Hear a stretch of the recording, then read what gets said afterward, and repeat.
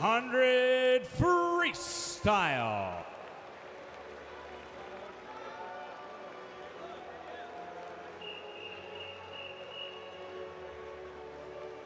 Swimming in lane number 1, your 100 backstroke champion from the Wolfpack Elite, Justin Rass.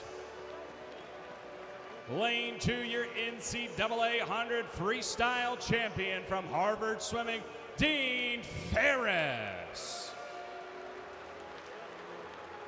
Lane number 3, U.S. Open record holder from New York Athletic Club, Ryan Hill. Lane number 4, your 50 freestyle champ from the NC State University, Nils Costanza. Lane 5, your U.S. Open 100 freestyle champion from Mission Viejo, Zach Apple. Lane 6, a two-time bronze medalist at World Championships from Swim Canada, Yuri Kissel. Lane 7, 6 in the 200 freestyle, Mikkel Schruders. And in lane 8, 10th in the 50 from Pinnacle Racing, Yusuke Lagarde. A final of the men's 100 freestyle.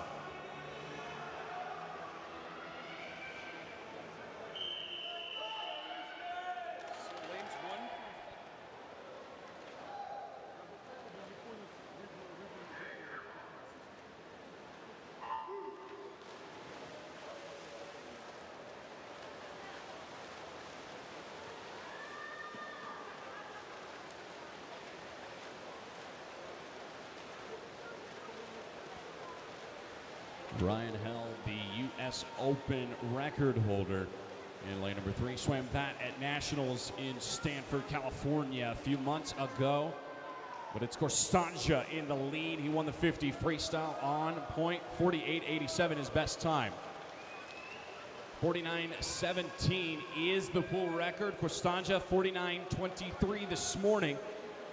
We'll be aiming for that. Really anybody's race still.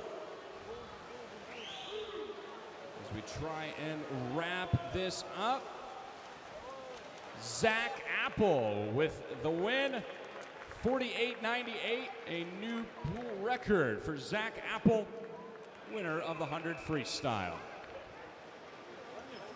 Well, ladies and gentlemen, that takes care of the A and B finals. We head back to the top of our list, excluding the 1500s, and we head into the C and D finals. This is the C final of the women's 200 individual medley.